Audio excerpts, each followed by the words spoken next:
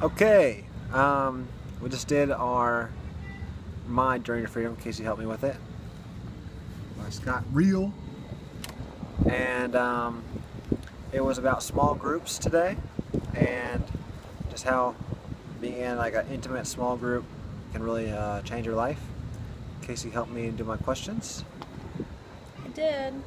And the Bible reading for today was Romans 12:4 through 8. And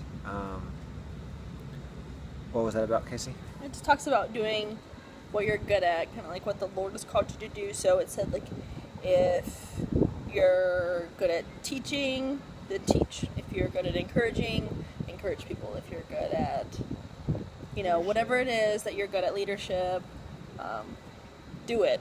Because God gave you that gift for a reason. So you should be using it to the best of your ability. Yep, and right now we are at our pool.